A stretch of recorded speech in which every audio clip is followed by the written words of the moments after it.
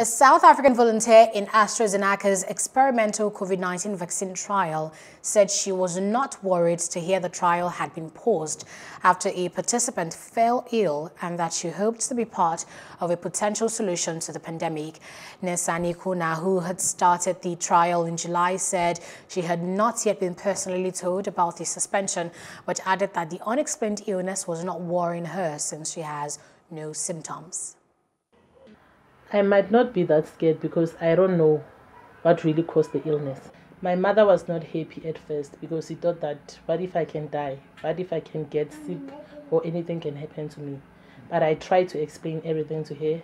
She understood, but not at the very same time. And then my friends was like, yo, why do you have to do something like this?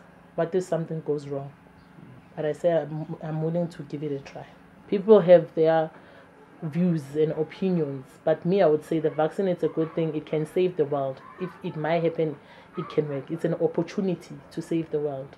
So I've seen the pushback, and I do understand, the history of medical testing in Africa.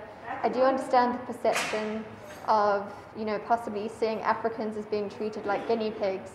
But I think, as I've said, in order for us to get data that is South African specific, that ensures that when the vaccine rolls out, it is something that works for South Africans, that makes this vitally important. Just decided there's no point being afraid. I don't want to make this whole experience something that's just grounded in fear. I think it's an important thing to do, and so I'm going to stay positive until maybe there's something that causes concern. But it can be scary, but trying to be positive.